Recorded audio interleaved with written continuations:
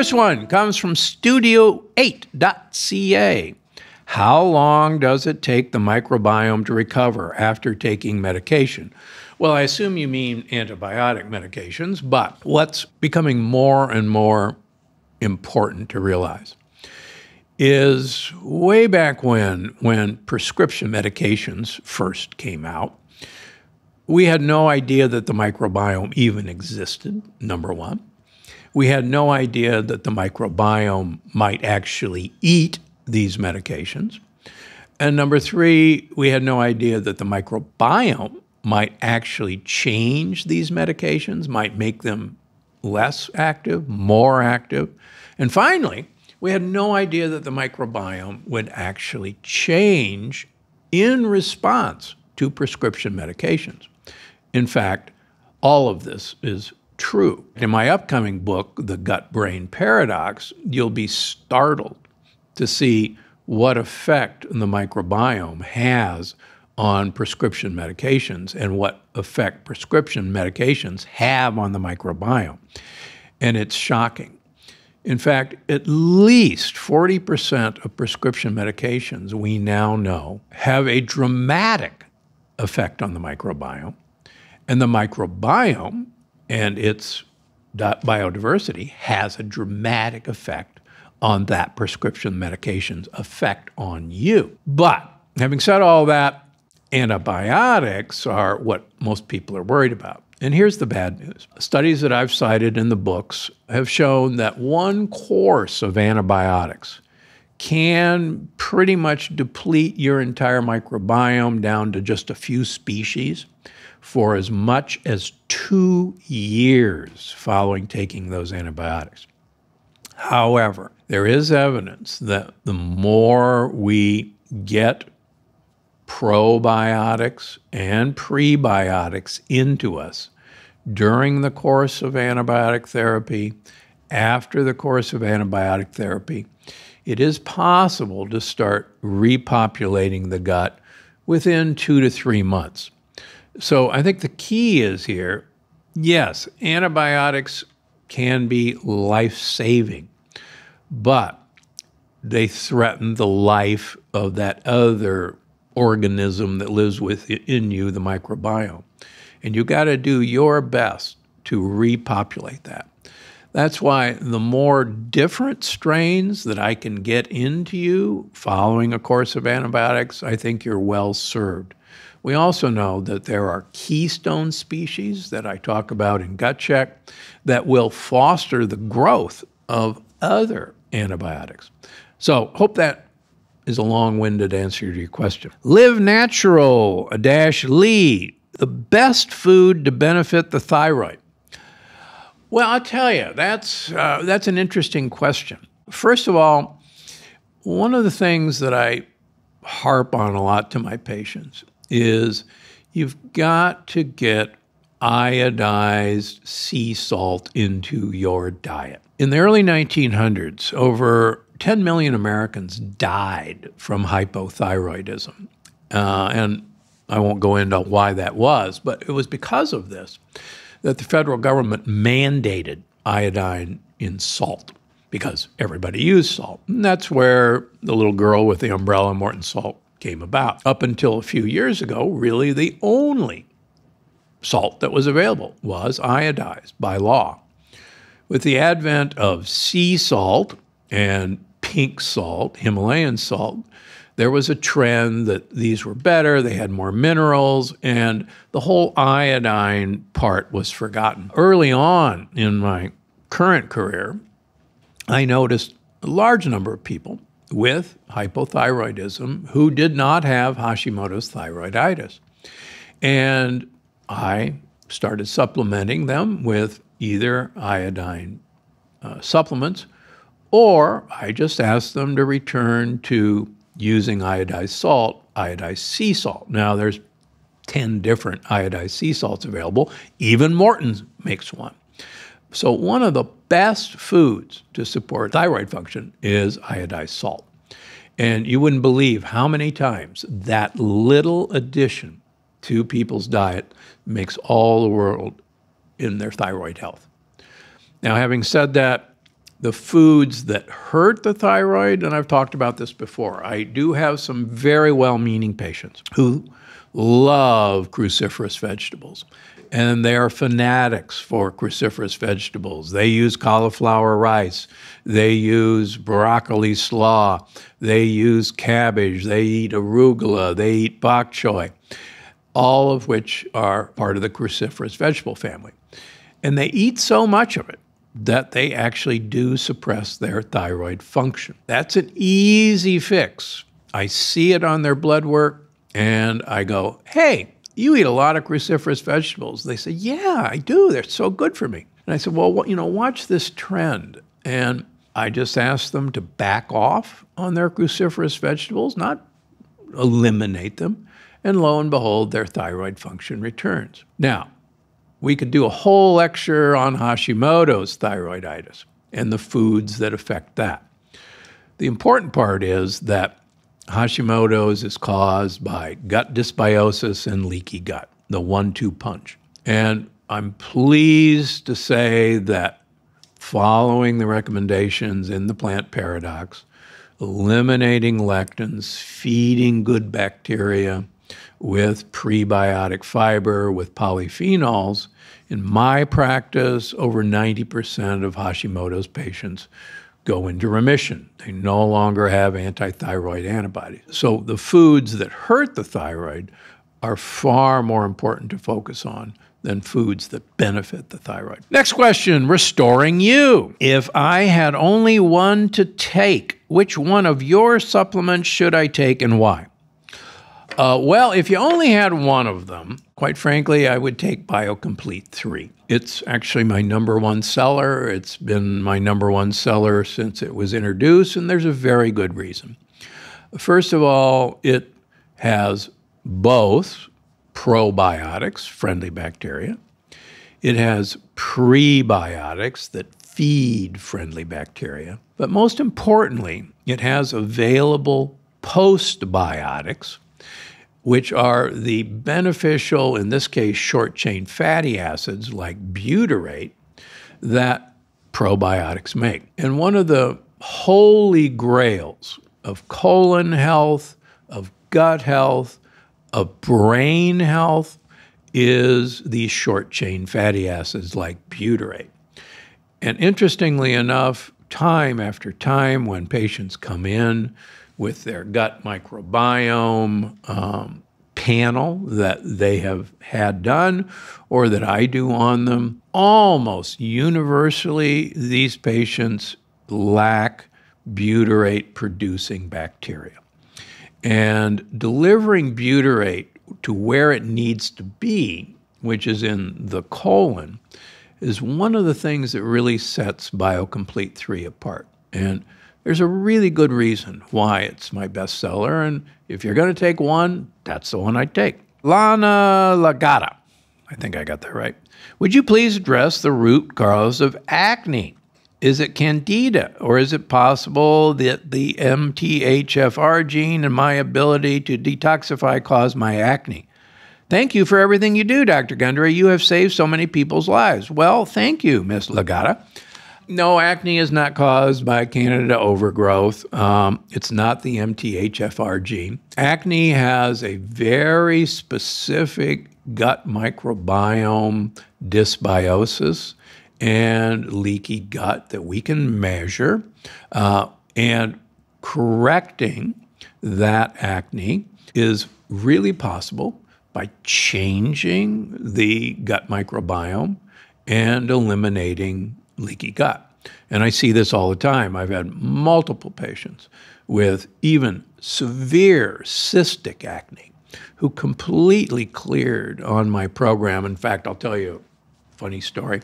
Years ago, we had a beautiful young lady who had horrible cystic acne, cleared in about 6 months, cleared her leaky gut, cleared her gut dysbiosis, was delighted. She went with her husband and her parents on a vacation to Paris, France for 2 weeks. And since she was cured, she, of course, ate all the fabulous bread and croissants.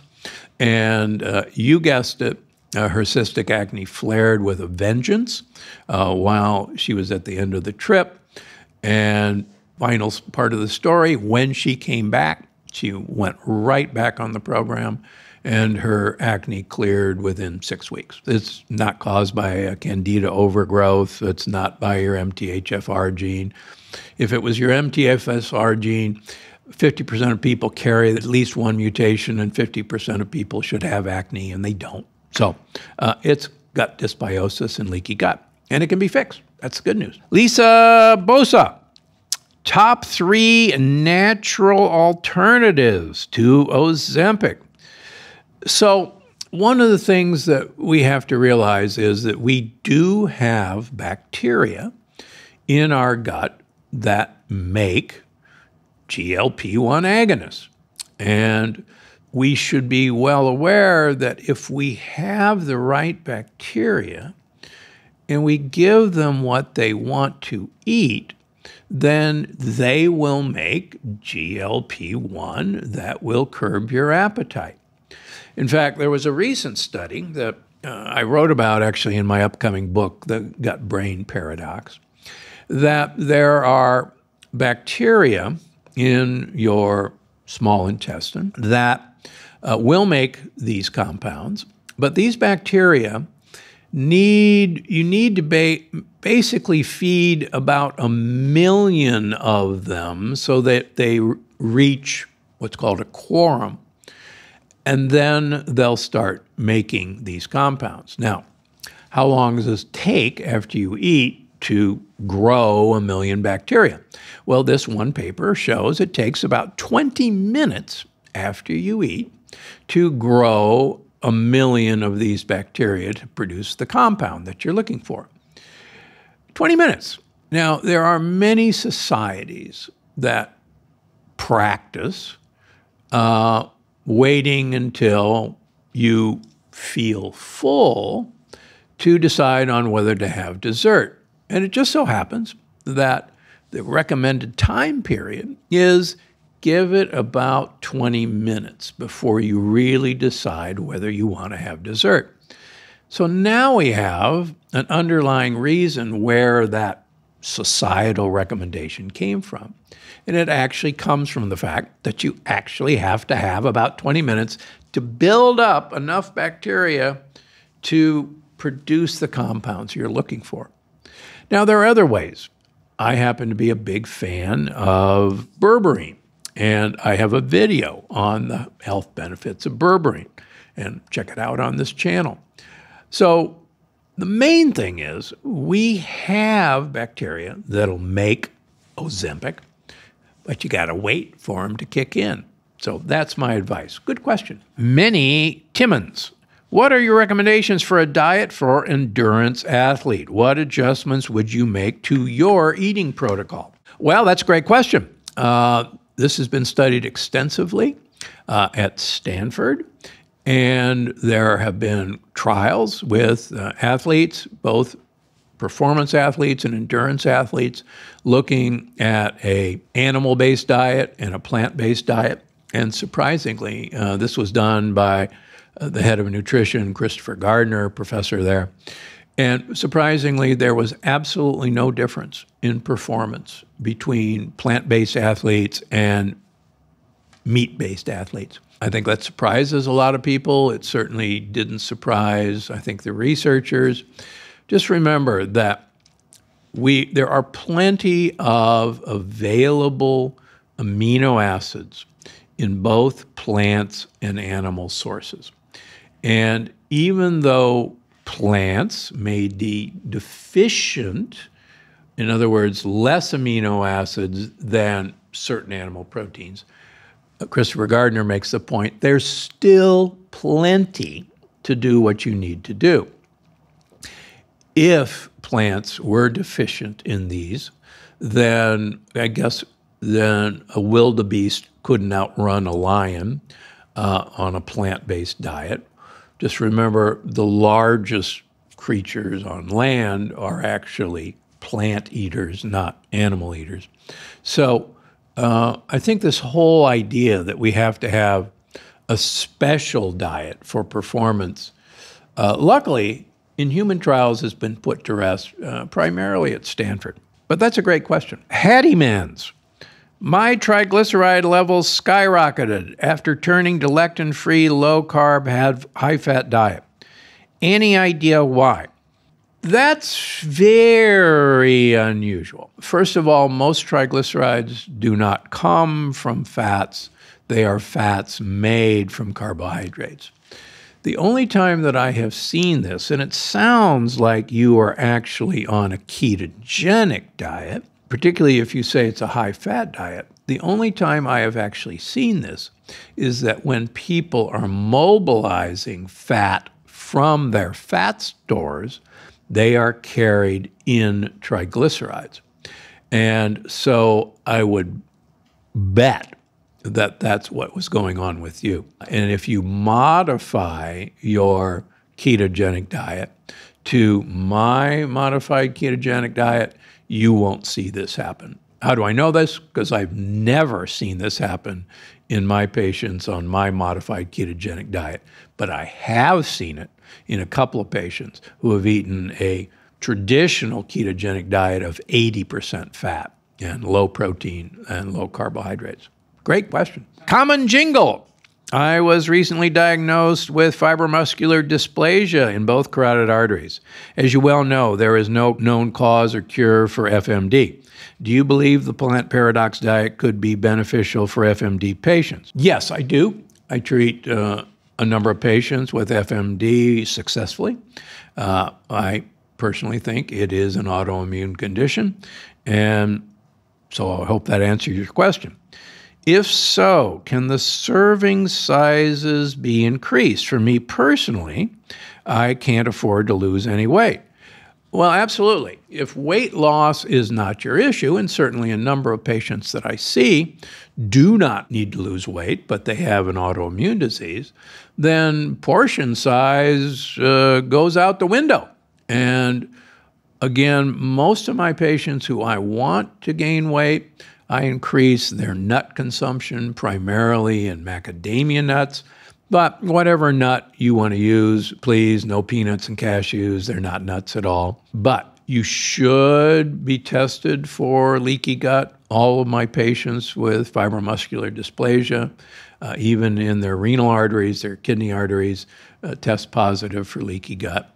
Many of them test positive for other autoimmune markers like anti-nuclear antibody, just to use one, and double-stranded DNA to use two. Okay, Intuitive Healing and Wellness and Doce Heart both ask about natural flavoring in products. Well, an Intuitive asks about the natural flavoring in my Gundry MD protein. I'm really surprised to see natural flavoring in your ProPlant product because you're a purist. Are you aware of this? Yes, I am absolutely. Natural flavoring means exactly that it's not artificial. It's not derived from chemicals. It's derived from plants. And that's what that means. Alina Step. How does MCT oil impact high cortisol levels, if at all? Cortisol, now I've written chapters about this. Cortisol is not, quote, a stress hormone. During COVID, which was a rather stressful time for most all of us, I rarely saw elevated cortisol levels in my patients. Most of my patients with elevated cortisol levels have sleep issues, sleep apnea, poor quality sleep. They're not stressed out. Most of my high-power, stressed-out executives don't have high cortisol levels. MCT oil does not affect cortisol levels one way or another. The beauty of MCT oil, medium-chain triglycerides, is that it is absorbed completely different than any other fat. Fats normally have to be carried across the wall of our gut in moving vans called chylomicrons. MCT oil is directly absorbed through the wall of the gut without moving bands, and it's carried directly into the liver, unlike any other fat that enters the lymphatic system. In the liver, MCT is processed into ketone bodies, ketones, which can then be used as a fuel, but more importantly, they are a signaling compound that uncouples mitochondria. Now, if your mitochondria are more improved and protected, you could lower your cortisol level. But quite frankly, elevated cortisol levels are not a big deal. It's actually cortisol resistance that's a big deal, as I talk about in my books. Carl Stout, 35. Is rabbit okay to eat? What kind of sugar molecule does it have? Hey, that's a great question. Rabbit actually has nu-5AC. And as long as the rabbit is out eating grass, which is what it's supposed to do, a rabbit is a good part of a good diet. More amazing episodes just like this one. Watch now. What most people unfortunately don't know is that vitamin C is critical for knitting collagen together. And vitamin C, we don't manufacture. So you have to swallow it.